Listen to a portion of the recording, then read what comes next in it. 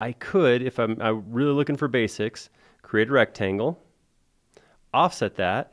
So what's my trim around the outside? I'm going to say I want a 2.5 inch, something like that. I could take that then, pull it out.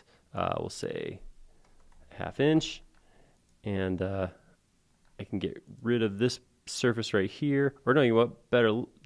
Better yet, let's take that surface, reverse it, so the proper side is facing out, and I could then fill that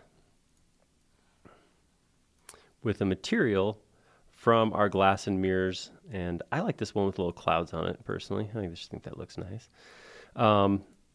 And at that point, in some cases, that may actually be enough.